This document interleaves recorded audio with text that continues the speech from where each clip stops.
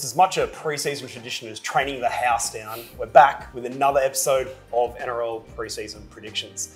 Liam went pretty well last year. We had 5.5 out of 10. Now, admittedly, that did have Luke Keary winning a few medals, and he only played about half the year. So there was still some wins to be had, but firstly, let's talk about exactly what's a bold prediction. We've got a fair few of them to get here. They can't all be the Warriors are going to win the premiership. So what did you use when you're thinking of what's going to be a bold prediction? Yeah, look, you've got to think something outside the box that not too many other people are thinking, not too many experts are putting their name to, not too many fans would be putting their name to. You've got to think right off the top something that's going to really strike someone, and it's probably going to divide opinion 50-50 or probably 30-70 against you a lot of the time if you're going something really bold. So you're a crisis merchant, okay. Good. But yeah, look, you've got to have something that that fans are going to be divided about, and hopefully in 6 or 7 months' time you're proven right, and you can talk yourself up a little bit. There's some fairly spicy ones in here. I just want to go through them one by one. I think we start with the Broncos. Finished 9th last year. You're going to say they're going to finish in the top 4. Yeah, I really like the Broncos this year. I really liked them last year, to be honest, as well. They were playing some really good football up until about 8 weeks ago. They were in the top 4. I think the big one for the Broncos last year came down to Herbie Farnworth getting injured. He was he was in such a rich vein of form early in the season. He put them in that top 4 hunt. So he's obviously going to be back from a long-term injury now. So he's a big one out wide. Ezra Mam, he had a pretty solid first season in the top grade. Probably would have come pretty close to winning Rookie of the Year. I thought he had a really strong year. Ezra Mam, he's only going to be better for the run. Playing alongside an experienced halfback in Adam Reynolds can only help. Their middle forwards are better than anyone in the competition as well. So I really like their middle forward rotation. Kobe Hetherington will miss the start of the season, but that's more than made up for with guys like Payne Haas, Tom Flegler, Paddy Carrigan. That's as good as it gets in terms of middle forwards. So you've also got Reece Walsh coming as well. Yeah, that's a massive one as well. Tamari Martin had a pretty strong year when he was out there last year for the Broncos, but Reece Walsh is such an X factor. He's going to be a superstar of the game for the next decade plus. He's only 20 years old, which is pretty remarkable considering how established he already is in the top grade. But yeah, I think he's going to be a revelation. If anything, that first trial game, he's already seemed to mesh well with his former club that he's gone back to. He's seen the light and he's back at Red Hill now. So Broncos are in the top 4. You have the Sharks, you have Panthers, you have the Cowboys, and Storm. Is that last year? South are in the top 4 last year. So who's out? Yeah, look, I think there actually might be a couple of changes to the top 4 this season, but the big one is the Broncos. I think the Sharks will probably drop out of the top 4. Parramatta, who made the grand final last year, they've lost a lot of key players, and I think they're going to struggle to make the top 4. They should probably still make the top 8, the Eels, but they won't be in the top 4, and that's why I've got the Broncos, who just have such a star-studded roster. Their back line's got plenty of X-factor. Their forward pack, as I mentioned, is as good as it gets. So I think they'll be making a big jump. Might surprise a few people and challenge for the premiership. That Parramatta news will go down really well on Church Street. I definitely recommend you going there as soon as possible. That would be great. Coaches sacked. We speak about it every preseason. There's always going to be someone who's on the chopping block. Who is it? Yeah, look, you never ever want to talk about someone losing their job in any industry. Coaching in the NRL is pretty volatile, unfortunately. We had a couple of coaches last year that I thought personally were pretty lucky to survive the year, one of them being Adam O'Brien. The Knights, since he's taken over, they went really well in the first couple of years, and now they're starting to gradually go backwards, which is not where you want to be trending. He took them over towards the end of a rebuild. He was meant to take them to the next level, and unfortunately he hasn't done that. Caleb Ponga is going to move into the halves again. Didn't work out last time. Not sure why he thinks it's going to work out this time, especially when you factor in that last year he only played 12, 13 games. Playing fullback, copping head knocks, injuries. It's only going to be worsened by defending in the front line and putting your body up against the likes of Viliama Kikau or James Fisher-Harris, someone like that. That's not what you want to be doing if you're struggling with injuries and concussions and the like. The other coach I think might struggle is Justin Holbrook. There were reports towards the back end of last year he was on thin ice. They've recruited some solid players. Kieran Foran's obviously very experienced. Sam Verrills has won a premiership, but he struggled with injury. I just don't think they have the depth in their roster, unfortunately, and I think they're probably going to be towards the bottom 4, and if they can't string some wins together early, I think Justin Holbrook might be in some trouble. I'm interested to see what happens with the Knights. They've got a pretty easy, comparably easy first 6 rounds. And then they've got round 7, 8, 9. I think they've got like the Panthers, Cowboys, and maybe like the Rabbitohs or someone's. And then they miss Magic Round. So I reckon if they can gel early, maybe Adam O'Brien at least makes it to mid-May to Magic Round. Yeah, I don't think he's going to be sacked early in the season. I don't think the pressure's quite on Adam O'Brien, in that first 4 to 6 rounds as it probably is Justin Holbrook.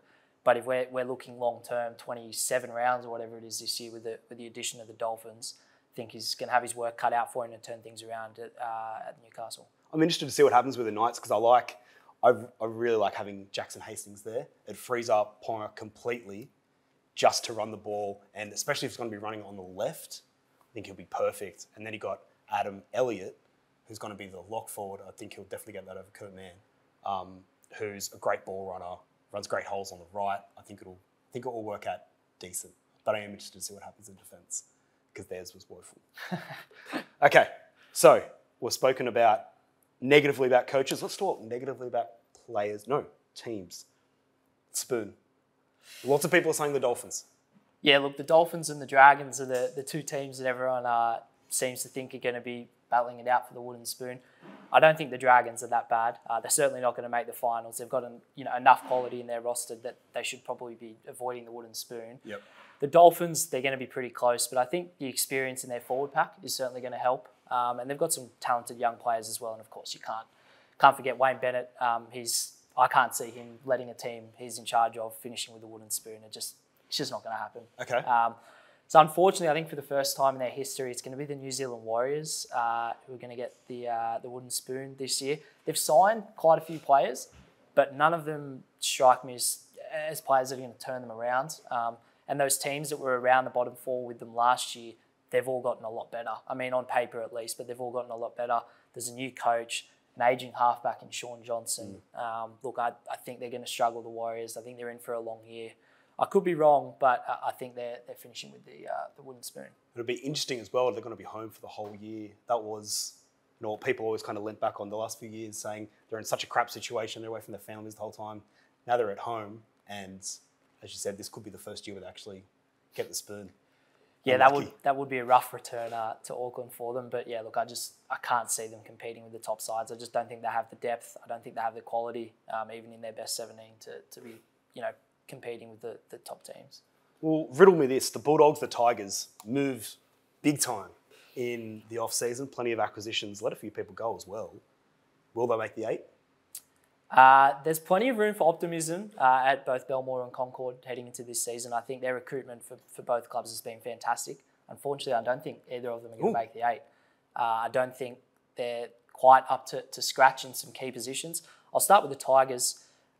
You look at their forward pack and it's probably on paper one of the best in the comp now. David Clemmer, Api Coruscant, Isaiah Papali'i, John Bateman all coming in. They already had some really talented young forwards there as well. The likes of Stefano and Sean Bloor coming back from long-term injuries. That's going to give them a boost. The new recruits in the pack are going to give them a boost as well. A new coaching duo of Benji Marshall and Tim Sheens. Be interesting to see how that plays out. They've got them passing 1,000 balls every training session, I've heard. But my issue for the Tigers is actually their back line. Their halves combination, I don't think is quite good enough to steer a team to the finals. Luke Brooks has been a perennial underperformer for his entire career, really.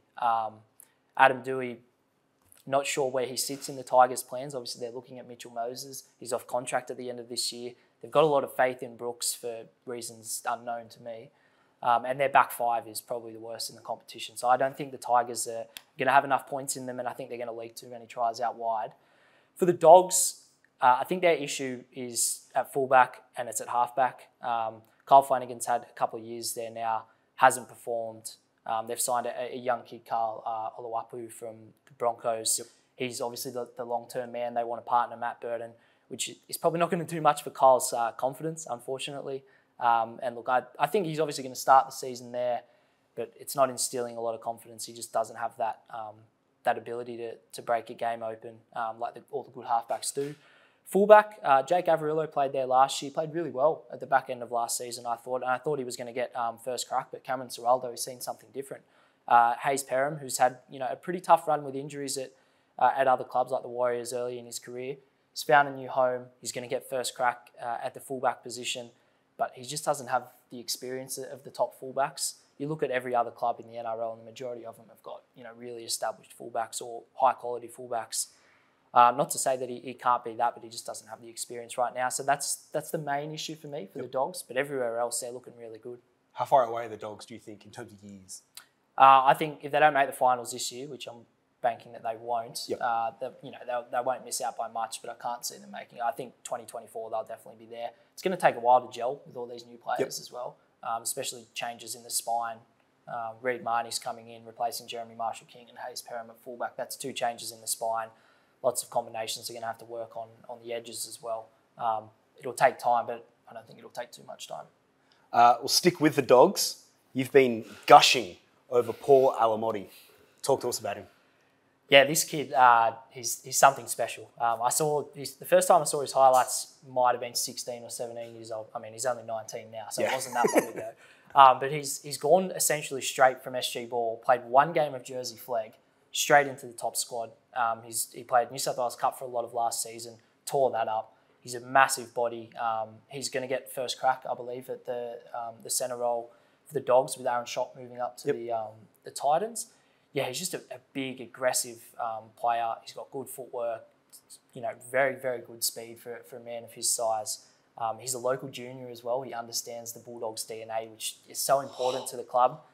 He's got big raps from a lot of people already. Willie Mason has publicly said that this kid's the future of the Bulldogs, and I agree with Big Willie there. Josh Adokar said he's looking forward to playing with him. So from what I saw in their first trial game as well, and what I've seen of him in the lower grades, Paul Alamotti is one to watch, and I think he's the front runner for Rookie of the Year before a ball's even been kicked.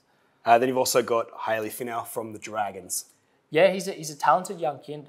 We spoke to him recently. From the Storm? Yeah, he came through the Melbourne Storm system. He played Thunderbolts, which is their under-21s team for the last couple of years. Moved up, played pretty much a full season of Q Cup last year for the Brisbane Tigers. Classy little dummy half, straight out of that Appy Coruscant mould, which I love in a dummy half, and that's something that the Dragons have been lacking. I think Jacob Little will obviously get first crack, but it wouldn't surprise me halfway through the season if we see young Finau in there. Okay. 2 very good Rookie of the Year options. I can get around that. Origin. Is it ever too early to talk about Origin? Clearly not. No, never. You start talking about Origin on the Thursday after the decider. That's just how it rolls, especially if you're from New South Wales. You've decided in a bold move to stick the knife in Jerome Luai. He's gone. Yeah, I'm personally a big fan of Jerome Luai. I think when he first came into the Origin team, he brought an energy that they hadn't had, and I really liked his first series for the Blues.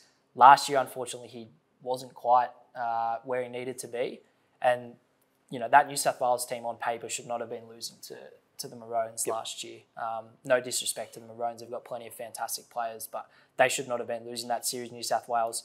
And I think the big selection, the first one that Brad Fittler needs to make is bring back Josh Adokar. I don't know why he was dropped in the first place, but the other one, I think Matt Burton has shown enough in his time playing 5'8" for the Bulldogs. What he showed even in the centres playing for New South Wales and then for Australia in the World Cup, he does pretty much everything better than Jerome Luai. Yep. He runs the ball better than Jerome Luai. He's got a better kicking game than Jerome Luai. He's quicker than Jerome Luai. He's a bigger body than Jerome Luai. I love Jerome Luai. He's a fantastic player, but I think Matt Burton is going to be taking his spot in the Blues lineup this year. Is there not something, though, that maybe Ivan Cleary knows that why Luai was always chosen over Burton at the Panthers?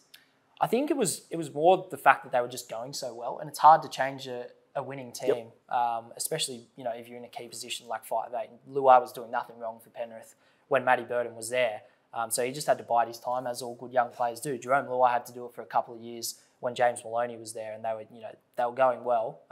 But as soon as Luai got the permanent gig, he went well. Burton had to move on to earn that opportunity, and look, in a struggling Bulldogs outfit, with not much around him last season, he performed very well. Okay. You've convinced me. I can get around that one. Beautiful. 2 more. Scott Drinkwater, Dally M. Yeah, remembering that you had Luke Keary as the Dally M last year.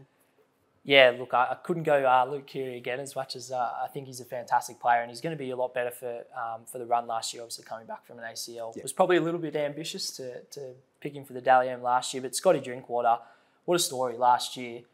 Battling it out for the 5'8" position heading into round 1 with Tom Dearden, missed out. was in reserve grade early in the season, only got the fullback opportunity due to an injury, and he came in and absolutely blitzed them, took the Cowboys to within a couple of points and, you know, a dodgy refereeing decision of a grand final appearance. And he was the forefront of their attack. Try assists for days, so much speed, line breaks. He's an electric player. There's always been so much, so much confidence in him from people within the organisation. Even when he was at the Melbourne Storm and now he's gone up to the Cowboys, everyone always talks so highly of Scott Drinkwater, and he just hasn't been able to lock down that, that starting position, whether it was in the halves or at fullback. And now that he's finally done that, he's going to have so much confidence. He's got a long-term contract, bit of job security in the role. And I think, the other thing I always look at with Dally M's is who else is around them. Who's going to steal votes off them? If you look at a team like South Sydney, Latrell Mitchell would be, if he was still allowed to bet on the Dally M's, he'd probably be the favourite.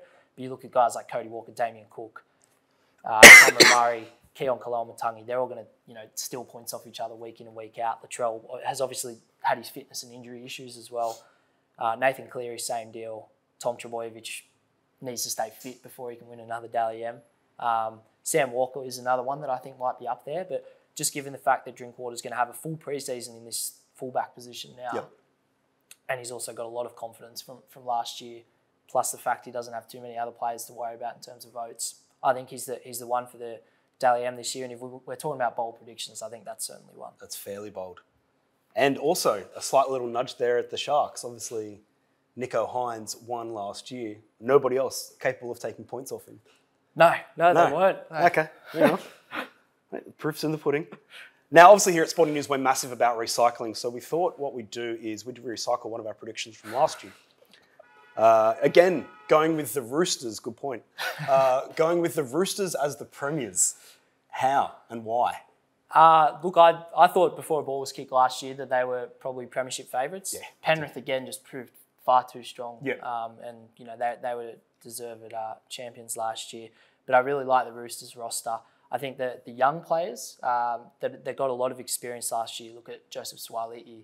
Egan Butcher played a lot of good football. Terrell May off the bench. Sam Walker, he's really growing into that halfback position now. They did a bit of chopping and changing with him and Luke Keary, which I wasn't a massive fan of. Luke Keary's clearly a 5'8", Sam Walker's clearly a halfback, just played them with the 6 and the 7 on their backs respectively. I think those young guys, having time to build into their roles, not having pressure put on them, is certainly going to help. I think the addition of Brandon Smith, it shores up not a weakness with Sam Verrills, but probably if you look at their starting 13, probably not their strongest point. Brandon Smith, I know there's questions over whether he can play hooker, but for 80 minutes, but if you look at 2 years ago, or 2 or 3 years ago, he was the starting hooker for the Kiwis. He probably still would be. He's a dynamic player. He's not your stock standard number 9. He loves to run the ball a lot, but I think he's going to give them a lot of X factor and a lot of power through the middle. And then you look at the class that they've got throughout their team: James Tedesco, Joey Manu, Victor Radley, Jared Waerea-Hargreaves is probably in his last season with the Roosters. He's ushering in those new forwards. Matty Lodge has re-signed. Yep. He was really good for the Roosters when he signed on last year. So if you look at their team on paper, I think the only thing that's going to stop them from pushing for a premiership this year is injury or themselves. Okay. Where are we in terms of the peak performance kind of window for a James Tedesco? I think we're right in his peak, to be honest. I mean, he's that's tough to say. Yeah, I'm not sure when his peak's going to end. He's been fantastic for. Do you think other fullbacks have caught up to him? No, not on an individual level. No, I know guys like Latrell and Tommy Turbo have had good half seasons in the last couple of years each, respectively. But James Tedesco, week in and week out, even when the Roosters aren't going well, everything that they are doing well is coming from him. Yep. He's taken on that. That extra ball playing role in the last couple of years where he used to be more of just a strictly running fullback. Everything in his game continues to improve. You look at his performance in Origin, even though they lost the series, he was probably the best player on the field in almost every game. He's an elite player. He's probably still in the top 3, if not the best player in the competition. Okay, that's good. So up to that. Let us know in the comments below which one outraged you the most. For me, it would be Parramatta dropping out of the 4, but that's just me. Before we go though, ladder predictions. Do we just burn through them all? Put it here on paper so we can look at it again at the end of the year. I like it. I've seen it. I think they're good. All right. So we'll start from the top. Yep. I've got the Roosters finishing in top spot. Penrith, Broncos, South, rounding out the top 4. I think South Sydney, they showed once again last year that when they get things clicking, they're very, very hard to stop in attack. They might leak some points, but they're very hard to stop in attack. Just outside the top 4, Cowboys. They were really good last year. Just think it's going to change a little bit. Teams might find them out a little bit, but I still think they're going to be there or thereabouts. Storm, Sharks, Eels in the bottom half of the 8 as well. I think that's a pretty safe bet. Yep. Storm have lost some experienced players. You look at the Bromwich brothers, Felice Kaufusi. What do you reckon about Tarek Sims? To me, he seems like an edge version of a Brian Norrie in terms of... So people, when everyone famously remembers when Brian Norrie went to the Storm, and before he became, NRL referee or match review, he was kind of thought of being past it. Goes to the Storm, Craig Bellamy completely reinvigorates his career. Is that not capable or possible with the Tarek Sims? I'm sure it's possible. I haven't seen enough in the last 4 seasons to think that it's going to happen, but it's certainly possible. Craig Bellamy can work wonders with just about anybody, and Tarek Sims, he's been a representative player for a long time. He hasn't quite performed up to his standards in the last few years for the Red V, but a change of scenery might help. Just outside As you say, through gritted teeth. Just outside the top 8, I've got the Raiders. Probably unlucky to be out of my 8 just based on the way they finished last season. But if someone's going to come in, which I've got the Broncos coming in, someone's got to drop out, and I don't think anyone else really will be. Tigers and Dogs, we spoke about missing the finals, but I don't think they're going to miss out by that much. I've got the Tigers in 10th, Dogs in 11th. I've got the not-so-mighty Red V in 12th spot. Don't think they'll be getting the spoon or the bottom 4 like a lot of people are predicting, but they're certainly going to be struggling to make the top 8, I would think, just given their middle forward rotation. Manly, look, it's going to come down to one man, isn't it, where they finish. Even if he does play the majority of the season, Tom Trbojevic, I don't think they're going to make the 8. Knights, Titans, Dolphins, and the Warriors in the bottom 4 for the 2023 season for me. But, everyone's going to have different opinions. I'm sure the boys down at Belmore think they're going to be finishing the top 4 after signing every player under the sun. And you know what? That's fair enough. Tigers fans have room for optimism as well. But for me, those teams are missing out. And unfortunately, Warriors fans, probably looking at a wooden spoon this year. Okay. I can co-sign that. I like it. Let us know below what your top 7 team this year now is. For what it's worth, I like the Warriors for the spoon. I don't think the Dolphins will get it either. But happy to wait and see what happens. Just a few weeks out from the NRL season. Can't wait.